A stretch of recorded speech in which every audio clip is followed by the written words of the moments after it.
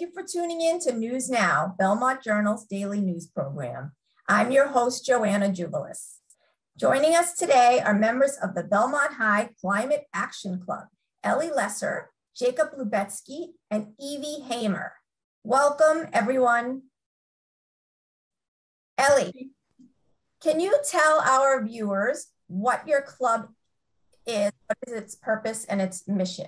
The Belmont High Climate Action Club was founded by a group of Belmont High students a few years ago with the mission of fighting climate change at all levels of government, as well as making our communities more sustainable and green. We have about 20 dedicated members at each meeting, and we meet once a week to plan different projects and to work on different action items. Great. Now, I know you have a project that you are planning an event to raise money for, but before we get into what the event is, let's talk about the project, which is a native garden that you're planning for the new Belmont High School campus. Jacob, can you tell me about this native garden project? So the native garden is going to include a lot of native plants, of course.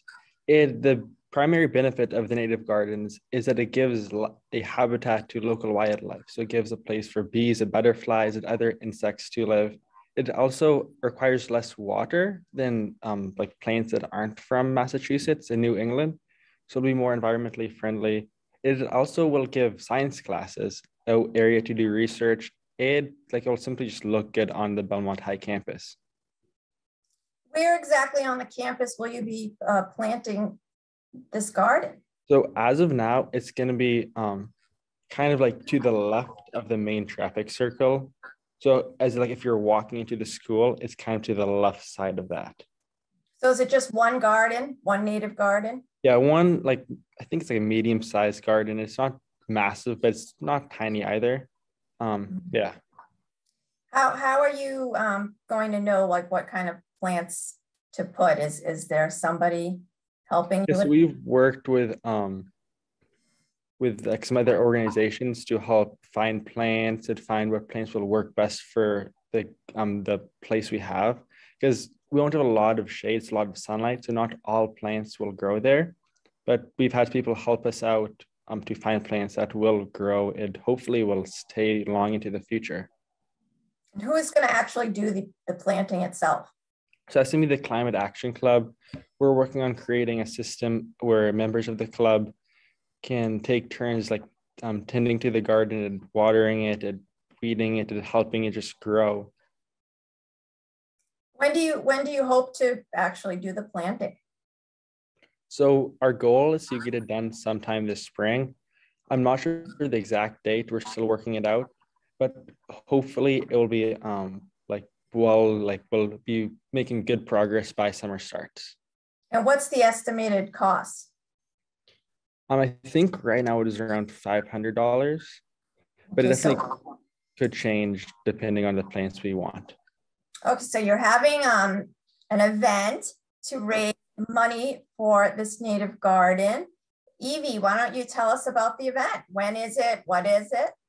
Yeah, sure. So we're holding the Native Gardens concert. It is next Monday, the 28th at 7 p.m. in the Black Box Theater here at BHS.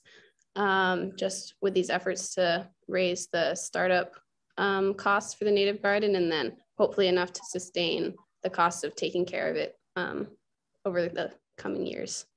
Do you have an amount of a fundraising goal that you have?